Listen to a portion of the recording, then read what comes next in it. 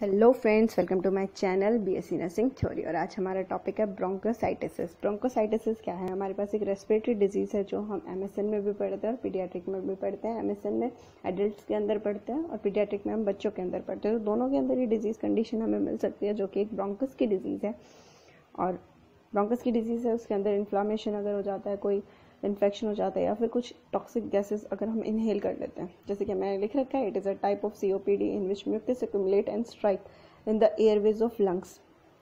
तो लंग्स के जो एयरवेज हैं उनके अंदर अगर म्यूकस का एक्यूमुलेशन होना शुरू हो जाता है इन्फेक्शन या इन्फ्लामेशन की वजह से या फिर किसी टॉक्सिक गैस के इनहेलेशन की वजह से, तो ब्रोंकोसाइटिस हो जाता है। कॉजेज़ की बात करें, सिस्टिक फाइब्रोसिस हो जाता है। सिस्टिक फाइब्रोसिस यानी कि डाइजेस्टिव सिस्टम डैमेज हो जाए या फिर सीवियर निमोनिया हो जाए, TB हो जाए, अमीनो डेफिशिएंसी डिसऑर्डर हो जाए या फिर एंटीट्रिप्सिन डेफिशिएंसी हो जाए या फिर अमोनिया जैसी गैस अगर कोई इनहेल कर ले या रिदमेटिक आर्थराइटिस हो जाए इसकी वजह से, या फिर किसी टॉक्सिक गैस को इनहेल करने की वजह से, जैसे कि निमोनिया। फिर हम बात करते हैं टाइप्स की। टाइप्स में क्या है? Cylindrical bronchitis. इसके अंदर ये मिडलिस्ट फॉर्म होती है जिसमें रिफ्लेक्ट करते हैं हमारे नॉर्मल ट्रैपिंग ऑफ एयरवेज। अगर नॉर्मल कोई ऑब्स्ट्रक्शन अगर हमारी एयरवेज के अंदर आ रही है तो वो हमारा सिलेंड्रिकल ब्रोंकाइटिस में आता है। इसमें क्या होता है? क्रॉनिक कफ आता है। यूजुअली CT स्कैन से भी हम पता लगा सकते हैं। फिर आता है सेकुलर ब्रोंकोसाइटिस। इसके अंदर क्या है? ये मोर सीवियर हो जाता है, थोड़ा सा डिसओरिएंटेशन हो जाती है एयरवेज वॉल की। और क्या है? सिस्टमेटिकली जो है इफेक्टेड करता है पर्सन को, प्रोड्यूस मोर स्पूटम जो है वो प्रोड्यूस होना शुरू हो जाता है। फिर आता है सिस्टिक में क्या है? ये मोस्ट सीवियर फॉर्म होती है लेकिन लिस्ट कॉमन फॉर्म होती है, कम लोगों में मिलती है, सीवियर है। There is a patient chronic productive कफ। इसके अंदर क्या है? क्रॉनिक प्रोडक्टिव कफ आता है, ब्रिंगिंग अप अ कप और मोर डिसकलर्ड म्यूकस ईच डे। हर दिन अलग कलर का म्यूकस जो है, मतलब डिफरेंट कलर का, थोड़ा लाइट थोड़ा सा हैवी। और पैथोफिजियोलॉजी की बात करें तो क्या है? जैसे ही हमारी ब्रोंकस की वॉल जो है वो डैमेज होती है, उनके अंदर इन्फ्लामेशन होता है, तो उसकी वजह से जो हमारी म्यूकोसिलियरी क्लियरेंस है वो इम्पेयरमेंट हो जाती है उसकी। फिर रिटेंशन हो जाती है, सिक्रेशन एंड सब्सिक्वेंट की ऑब्स्ट्रक्शन हो जाती है, इन्फ्लामेटरी स्केयरिंग हो जाती है। उसकी वजह से जो हमारे लंग्स की लोब हैं वो कोलैप्स कर जाते हैं। लंग्स की लोब्स और सेगमेंट की कोलैप्स करने की वजह से हमारी बॉडी के अंदर ये डिजीज़ जो है वो अकर हो जाती है। इटियोलॉजिकल फैक्टर के कारण हमारे जो हैं वो डैमेज हो जाते हैं ब्रोंकियल वॉल, उसकी वजह से म्यूकोसिलियरी क्लियरेंस डिस्टर्ब हो जाता है, उसकी वजह से ऑब्स्ट्रक्शन हो जाता है।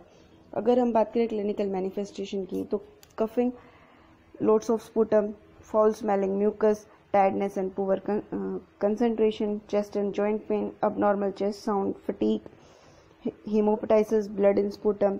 अगर हम डायग्नोस्टिक इवैल्यूएशन की बात करते हैं, CT स्कैन करा सकते हैं, चेस्ट एक्सरे करा सकते हैं, ब्लड एंड स्पूटम टेस्ट करा सकते हैं, पल्मोनरी फंक्शन टेस्ट करा सकते हैं, और हिस्ट्री और फिजिकल एग्जामिनेशन तो हमें लेना ही होता है। तो ये हमारे पास कुछ 4-5 चीज़ें हैं जो हम करा लेंगे, उससे हमें पता चल जाता है कि हमें डिजीज़ कंडीशन कितनी सीवियर है या फिर कैसी डिजीज़ कंडीशन है। देन अगर हम बात करें तो ट्रीटमेंट की बात करते हैं। ट्रीटमेंट ब्रोंकोडायलेटर मेडिसिन हम दे सकते हैं, जैसे कि एप्टोटेरोल है या वेटालिन है। एंटीकोलिनर्जिक ड्रग दे सकते हैं। एंटीकोलिनर्जिक ड्रग में इन्हेलर हो गया, टेट्रोपियम हो गया, ब्रोमाइड इनहेलेशन पाउडर हो गया, स्टेरॉइड दे सकते हैं, म्यूकस थिनर दे सकते हैं, एक्सपोडेंट्स, एसिटोसिस्टाइन, रेस्पिरेटरी थेरेपी दे सकते हैं, डेली एक्सरसाइज करा सकते हैं, पोस्टरनल ड्रेनेज करा सकते हैं, हाइड्रेशन करा सकते हैं। इन सारी चीज़ों को अगर हम पेशेंट को प्रोवाइड कराएंगे तो हम इस डिजीज़ को ट्रीट कर सकते हैं। ब्रोंकोडायलेटर के अंदर, एंटीकोलिनर्जिक के अंदर हम एप्रेटोमाइन ब्रोमाइड दे सकते हैं। फिर आती है हमारे पास मैनेजमेंट की बात करें तो गोल हमारे पास क्या होता है? Treat any underline condition and lung infection.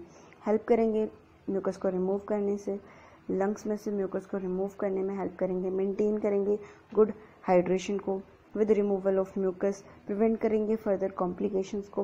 Basic lungs hygiene is required for patient ब्रोंकोसाइटिस। Patient के लिए लंग्स की हाइजीन ज़्यादा इंपॉर्टेंट होती है, तो हम कैसे करेंगे? प्लेंटी ऑफ वाटर उसको देंगे ताकि वो म्यूकस का सिक्रेशन इजीली लेस स्टिकी हो सके और बाहर आ सके। स्टॉप स्मोकिंग, अवॉइड कराएंगे स्मोकिंग को, और सेकेंड हैंड स्मोकिंग को भी अवॉइड कराएंगे। गेट एडिक्वेट न्यूट्रिशन देंगे उसे, कंज्यूम ज़्यादा से ज़्यादा कैलोरीज उसको प्रोवाइड करेंगे। इसी तरीके से हम इसको ट्रीट कर सकते हैं, मैनेज करवा सकते हैं। Thank you friends. अगर आपको मेरी वीडियो पसंद आई है तो प्लीज़ लाइक कीजिए।